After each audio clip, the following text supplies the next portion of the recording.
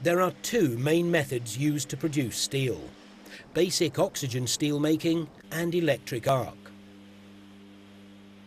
Basic oxygen steelmaking, or BOS, is the main bulk production process for refining iron into steel.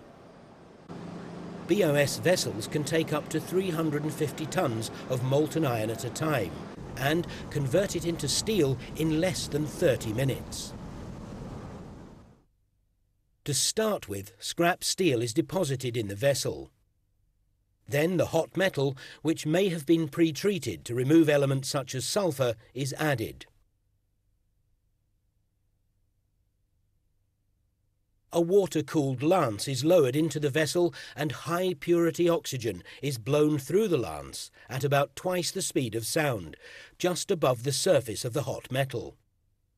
The oxygen combines with impurities and this oxidation produces heat. Temperature is controlled by the quantity of scrap steel and by the addition of iron ore, both of which act as coolants. The oxidized carbon creates carbon monoxide gas, which can be collected, cleaned and used as a fuel. Lime is added as the oxygen is blown, and this combines with other oxidized impurities to form slag.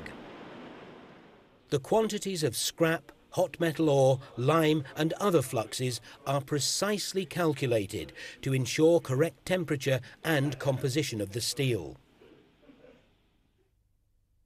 Refining can be assisted by injecting argon, nitrogen or oxygen through the base of the vessel, and a sublance is used to measure carbon and temperature during the blow. This allows final adjustments to be made. During tapping, the steel composition is adjusted even further by alloy additions. At this stage, the carbon has been reduced from around 4% to about 0.05%. Finally, the vessel is tipped to remove the slag for recycling.